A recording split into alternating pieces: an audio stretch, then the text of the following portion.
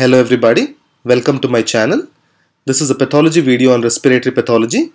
This is the fourth in the series of videos on tuberculosis and it covers the topic clinical features and organs involved in tuberculosis. This is by Dr. CSBR Prasad, Professor of Pathology, Sri Devaraja's Medical College.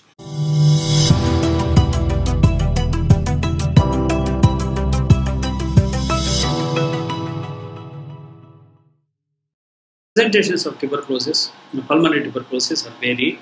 If it is a primary variety of tuberculosis, we have seen that it is subplurally located with higher lymphadenopathy, especially affecting the children.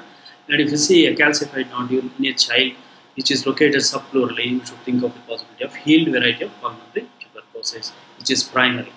And secondary tuberculosis are known to cause cavity formation, and this cavity formation may be mistaken for lung carcinoma, which again may produce cavities because of necrosis. Reactivation tuberculosis usually involves the right upper lobes, posterior segment of right upper lobe, apico-posterior segment of left upper lobe, and apical segments of lower lobes. TB associated with HIV disease are atypical, and chest X-ray may not reveal any signs of infection. And there are other varieties like healed and latent tuberculosis, which healed tuberculosis usually you may see cavities, leftover cavities, or latent tuberculosis, there may not be any sign. So still this bacilli will be lurking for the the host immunities to drop to cause activated tuberculosis. And miliary tuberculosis we have seen, and sometimes tuberculosis may be confined to pleura only. These are the presentations of pulmonary tuberculosis. And dissemination of tuberculosis produce characteristic patterns. So dissemination of tuberculosis produces characteristic patterns depending upon the site of affection. Clinical, skeletal tuberculosis, genital tuberculosis, urinary tract, CNS, GIT, adrenals, scrofola, and cardiac tuberculosis. They have got specific features which I will be showing you now. So adrenal tuberculosis, spread tuberculosis to adrenals usually occurs bilaterally, and it is associated with marked destruction of adrenals, and which may bring the patient with Addison's disease. In the earlier times when the tuberculosis was rampant, the most common cause for Addison's disease was tuberculosis. You can see that cross section of adrenals with granulomas and caseous necrosis.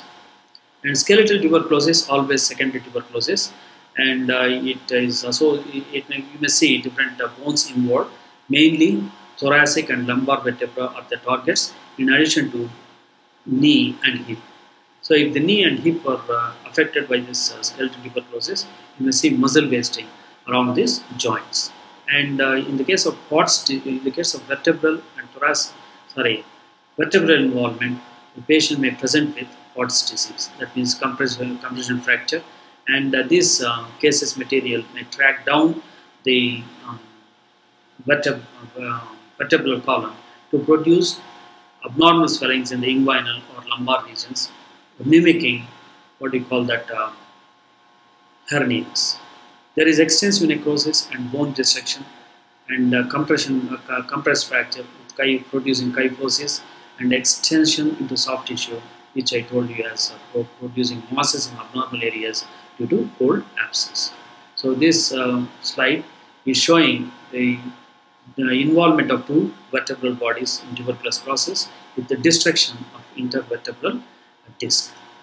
And in closer view, you can see that necrotic material and compression fracture of the inward vertebra in this slide.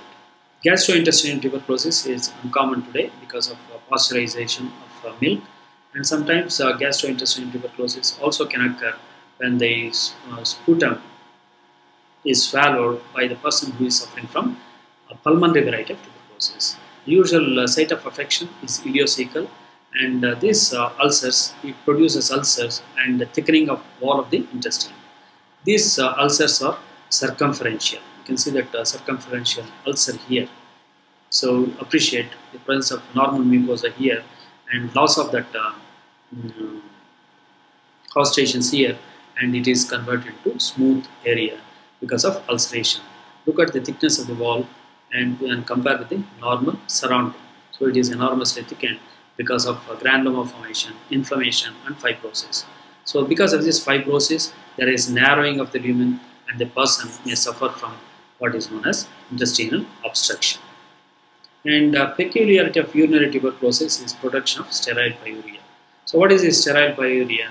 The patient will have urinary tract symptoms, and when you examine the urine, there are a lot of pus cells, but culture will be negative again and again. So when a person's urine shows a lot of pus cells and repeated cultures proven to be negative, and think of the possibility of urinary tract tuberculosis or kidney tuberculosis.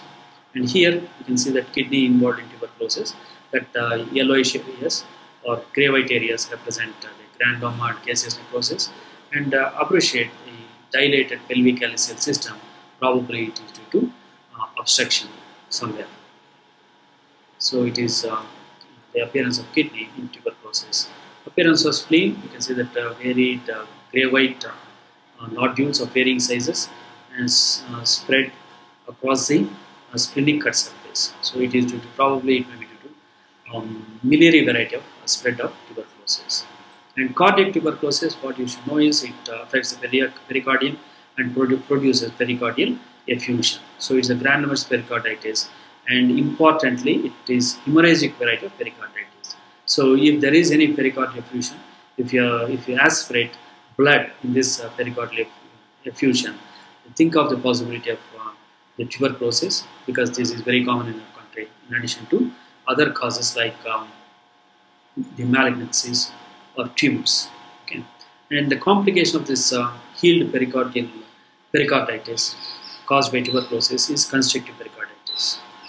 And here you can see that the pericardial surface, so grayish white, and the same thing under cross section. You can appreciate the presence of caseous material in the pericardial cavity. Lower half shows the normal myocardium. And a word about CNS tuberculosis.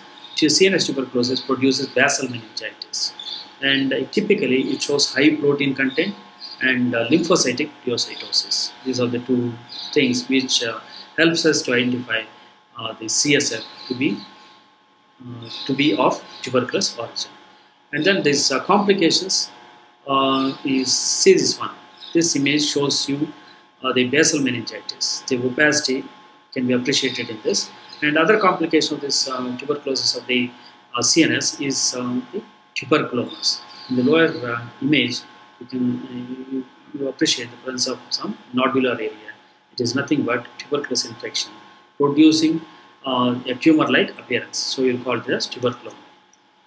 And the same thing in the CT, you can appreciate the presence of a lesion which is ring enhancing.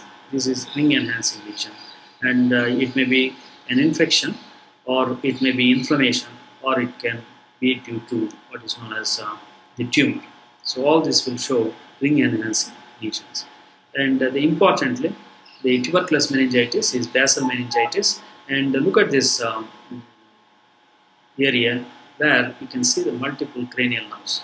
When you treat these patients, this area heals, and there will be thickening and fibrosis of this area.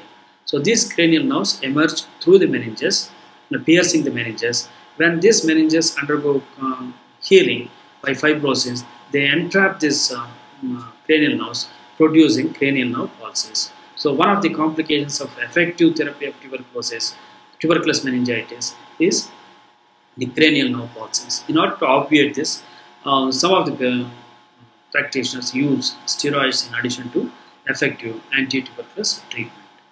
And genital tuberculosis is always secondary tuberculosis, and it produces salpingitis and endometritis, which brings the patient with irregular menses and infertility. So one of the causes for infertility investigation is to exclude the possibility of genital tuberculosis.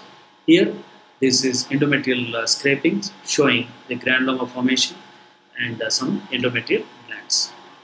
Scrofola is lymphadenitis involving the cervical group of lymph nodes, which are firm and mated, and they produce what is known as chronic draining fistulas. They undergo necrosis and they produce draining fistulous tract to the overlying skin. So it is known as scrofola. And if you look at these ulcers of the skin, they have what is known as undermined edges, which is very typical of tuberculous variety of ulcers. Thank you. Thanks for watching. Please subscribe by clicking the button subscribe.